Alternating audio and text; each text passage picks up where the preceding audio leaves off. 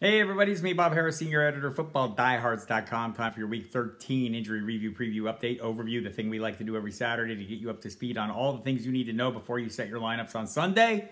Hope you fared well in the Thursday night game. That wasn't a great game, was it? But there were moments. And there were some assets that were paying off. Get your Panthers, Browns, Packers, and Titans out of your lineups. Those teams are on bye. Carolina, Cleveland, Green Bay, and Tennessee all sitting out this week. Then we have injury issues. Again, things are going to change. I'm recording this at about 1:30 Eastern time. So, kind of use that as your gauge. And check the late breaking updates section of the site. That's where the changes will easily be reflected in the headlines. Check if there's a team that I mentioned you're interested in. Or better still, go to the FSP staff rankings, the staff cheat sheet. You'll find links to each article or any information, new information relevant to the player you're interested in. So just find your player on the rankings. Also, if that player's way down low in the rankings, somewhere he doesn't belong, you have a pretty good idea.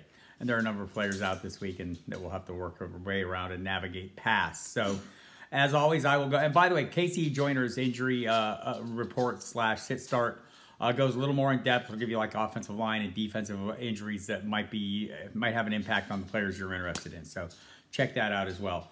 And he'll do a Sunday morning update.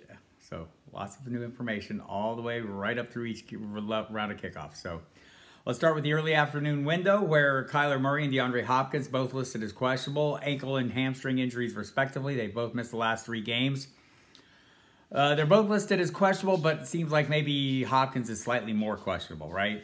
Cliff Kingsbury kind of suggested we'll be really smart about him. That seems to be the one that might have an issue. Both of them are expected. The early reports, the NFL Network began reporting Friday. They expect both to play, so we'll see. That'll be an early window kickoff, so you'll have some information there and be able to work away from it. Colt McCoy will start if Murray doesn't, and the usual assortment of characters in Arizona, A.J. Green, Christian Kirk, Antoine Wesley, and Rondale Moore will have to pick up the pace, and as they have. And McCoy is 2-1 with Murray out. On the other side of the ball, Justin Fields listed as doubtful. Andy Dalton's been announced as a starter.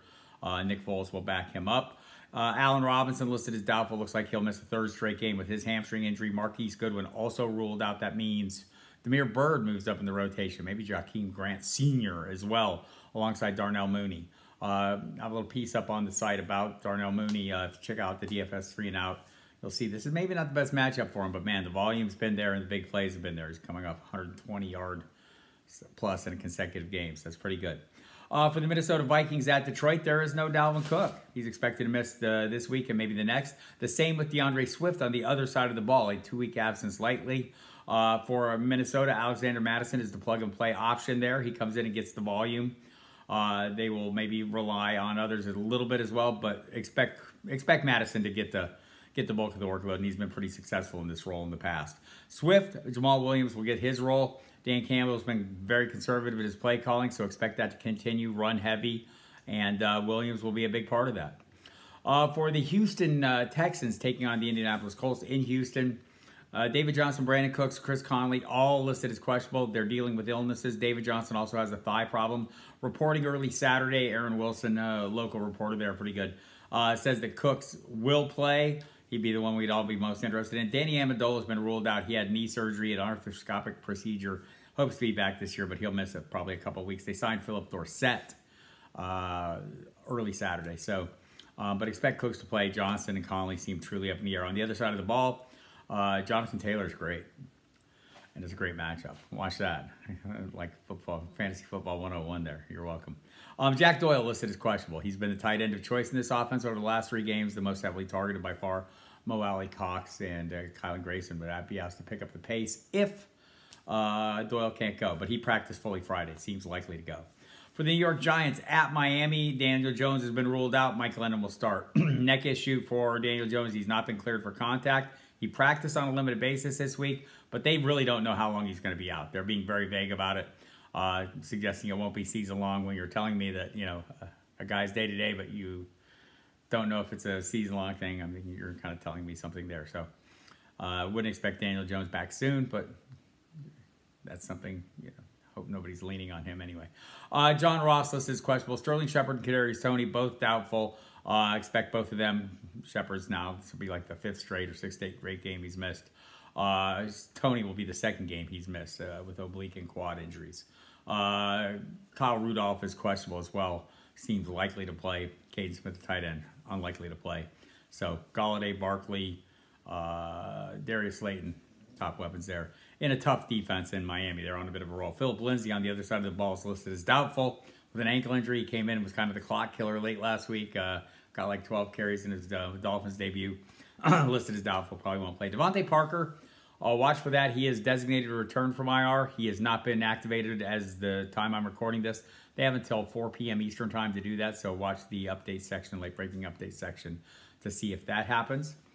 For the Philadelphia Eagles at the New York Jets, great game for the Eagles if everyone's healthy. Jalen Hurts listed as questionable. Seems likely to play. Gardner Minshew standing by. If he doesn't, Boston Scott questionable. He's got an illness.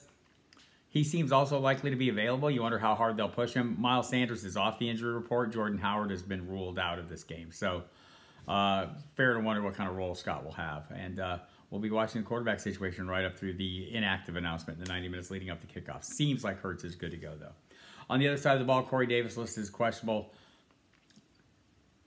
Watch it, man. It's been tricky. It's a tough matchup. Even if he does show up, does he get Darius Slay treatment? Seems likely. So that's something to watch for. If he doesn't play, does Elijah Moore get the Darius Slay treatment? Nobody wants that treatment. It's tough.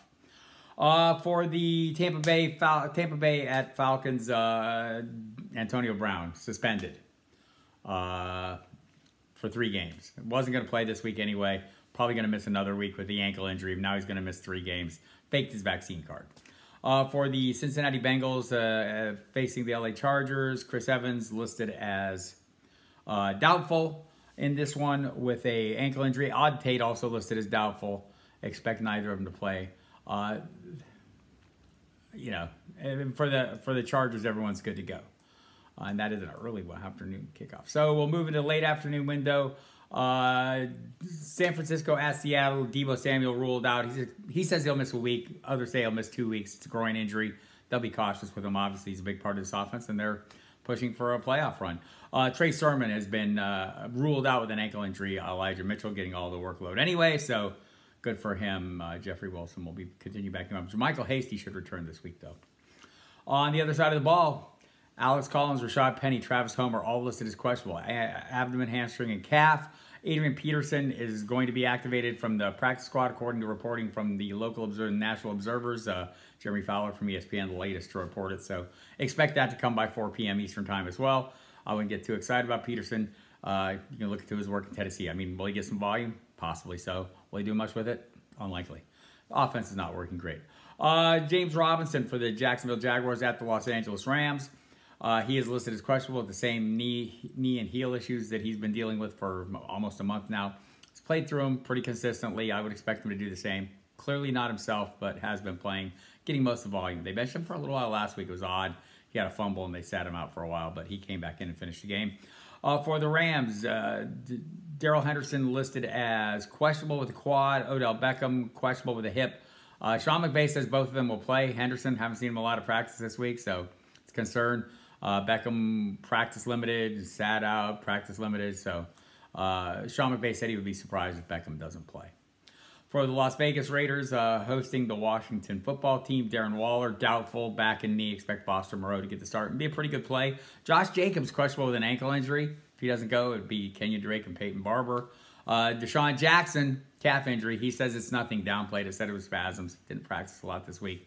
That's one to watch. For the football team, J.D. McKissick has been ruled out with his concussion. They promoted Wendell Smallwood from the practice squad. He'll handle the receiving role. Expecting him to have the full receiving role. The whole full McKissick role seems unlikely. Sounds like a good game for Antonio Gibson. Curtis Samuel listed as questionable there. Ricky Seals-Jones also questionable with a hip injury. Logan Thomas is back, though. It's kind of rendered Seals-Jones irrelevant from a fantasy perspective at this point. Sunday Night Football. Melvin Gordon listed as doubtful. We've all been waiting to see what Javonte Williams can do with a full workload. We'll probably see that. And a pretty favorable matchup against the Chiefs. The run defense, not that great. Chiefs defense, better on the whole. Run defense, giving up close to 4.5 yards a carry. Clyde Edwards-Helaire on the other side of the ball has a stomach flu. Did not practice Friday. Andy Reid says he will play. We'll see if that's the case. He'll have to wait it out, have some fallback plans, either in the Sunday night game or in the Monday night game.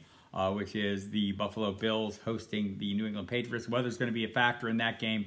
Gusting winds, cold, snow, as you would expect. Brandon Bolden and Nick Folk likely to be listed as questionable. Injury report isn't out as I record this. They've been limited all week. But the guys like Damian Harris, Jonnu Smith, Hunter Henry, Ramondre Stevenson, all those guys who have been on it in recent weeks were not on it to open the week. So good news there. So there you have it. Again, hit the website, check the late breaking updates section for the latest news and information. Also check the FSP staff cheat sheet. The staff rankings will have links to all the latest articles as they go up. So if something happens to a player, you'll find the easy, quick link right there. Just run down the list, find your guy, do a quick search with your browser. Very easy. Tons of articles and content up. We've got the videos. We had the Wednesday night DFS lineup show was on Friday night. So it's a little fresher this week. You'll have this video will be waiting for you. John Lobb will be doing the line of scrimmage cash game show later Saturday night. That'll be available to you as well. Sunday we'll do our pregame show. We'll talk about DFS ownership percentages, etc. with Jamie Calandro and Jason Brady. I'll be on the SiriusXM Fantasy Sports Radio if you're watching this Saturday afternoon. I'll be on the Fantasy Channel from 5 to 7 with Football Diehards. Then Football Diehards jumps to the NFL Radio, 88 on your dial on Sirius XM. And we'll be there from 8 to 11, have some great guests there. Jamie Calandro will join us to talk DFS. We'll have Liz Loza from Yahoo on there. And in the Fantasy Sports 2-hour window, we'll have Armando Marsal on. So some good info from some great guests there. And then Jeff Mans and I will be on the pregame show tomorrow after you're done watching the pregame video. Tons of stuff. Casey Joyner's sit-start injury report will be updated Sunday morning. There's a version up right now. Check that out. Good stuff. And on all the DFS front, whether it's Jamie, Justin Lanero, myself, John Lobb, the scholar sheet of DraftKings knowledge. Fantastic stuff there. Justin Lanero is digging into the crates. It's also a great piece. We have all the waiver wire stuff. So if you're looking to make some first come, first serve moves, there's information there for that as well. So hit it all up. And by the way, you commissioners, check out Reginald James stuff. He does a great job with his Commish HQ articles. Very entertaining. I enjoy them immensely. And of course, Emil Cadlick's got you covered with the stats, tools, the lineup optimizers, ownership percentages, everything you need to be a little better informed than your competition. That's how you win at this game. Good luck on Lucky Week 13. We'll see you next week. Over and out.